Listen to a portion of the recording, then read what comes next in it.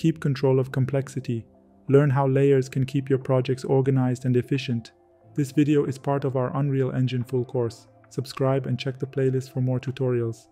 Before I talk more about lighting, I want to discuss another technique for organizing in Unreal, namely layers. You know that we have currently built everything inside different levels, but what if we want to organize them separately within our levels? From the Windows tab, I open the Layer section. As you can see, I currently have no layers, so I right-click and select Create Empty Layer. I name it Buildings. I create two more layers named Landscape and Props. Now I go to the outliner and select all the items related to the landscape, which means the folders for Landscape and Lake.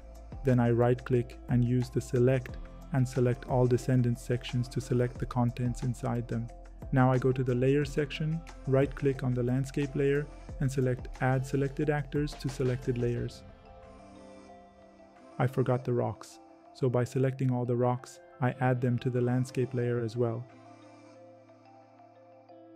You can see that by turning the Landscape layer on and off, all the objects turn on and off. Using the same method, I select all the props from the outliner and move them from the Layers panel to the Props layer.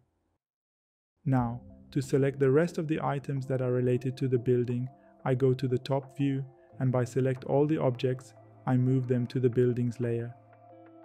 As you can see, my lights also went to the Buildings layer. If I want to remove the lights from the layer, I can select my lights from the outliner and right-click on the Buildings layer and select Remove Selected Actors from Layer. You can see that it worked. You saw that this is a great method for organizing items in Unreal Engine 5. Remember that this method is not related to levels. That is, several objects can be in different levels, but still be in one layer. In the next lesson, I will talk about lighting.